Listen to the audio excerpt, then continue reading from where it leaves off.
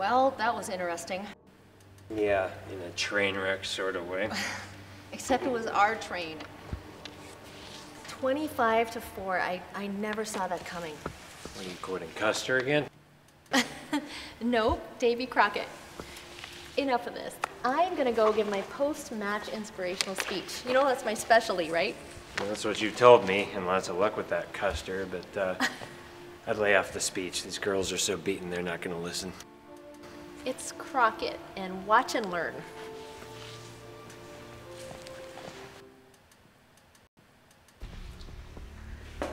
So, you ladies want happy thoughts first, or should we skip right to the brutal honesty? Coach, that third game was 25-5. 25-4, actually. There's happy thoughts. There's always happy thoughts, actually. For example, tonight, our fabulous freshman opposite, what's your name again? Name's Becky, Coach. You scored your first career assist tonight. I don't think so. Yeah, you did. It's actually right in the official stats. Hey, where's that game ball? I think Becky deserves something for this milestone. Coach, I set the ball 3 times, and I know what happened each time. There was no assist. It wasn't my set to Jenny.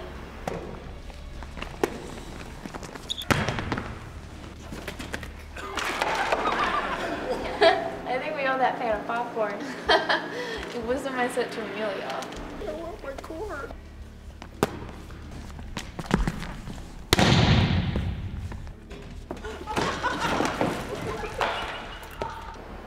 I think that person's gonna need more therapy than us.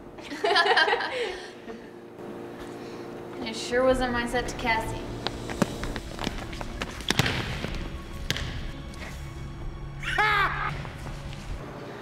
The sun was in my eyes. You're forgetting your other set to Cassidy. Cassidy? I only said her once. I think you're getting a little too hung up on aesthetics.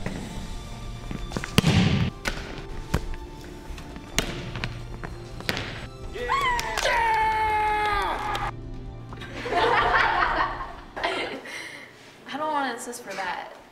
Too late. You should have thought of that before unleashing your cat-like reflexes. For using your cat-like reflexes to record your first assist. Yeah, it should say, way to use your head back. And what about that brutal honesty, Coach? Well, that's where the 25-4 comes in.